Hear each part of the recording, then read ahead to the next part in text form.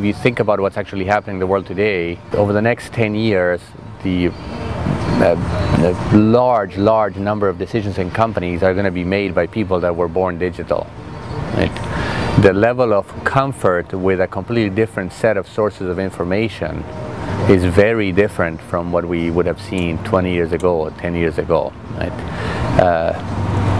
If you think about how one infers things, you know, where do you get your backbone from? Right? It is just different. I mean, the whole notion of a digital society, right? And a digital society as being comfortable with digital relationships as a way of influencing decision making and so on is just different. And now that's just thinking about the sort of internet of people and the internet of social, right?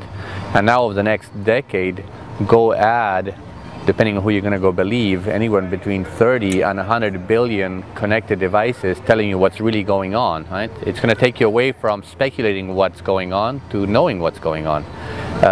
Think about just a couple of silly examples. Think about the economic predictions.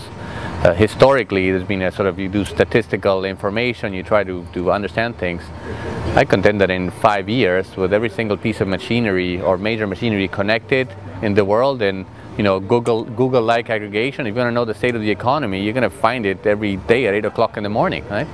It's going to lead to different forms of decision making. And maybe my 5 years, you know, prediction is wrong, and in 5 years it's 10, and maybe it's 15. It's not 100.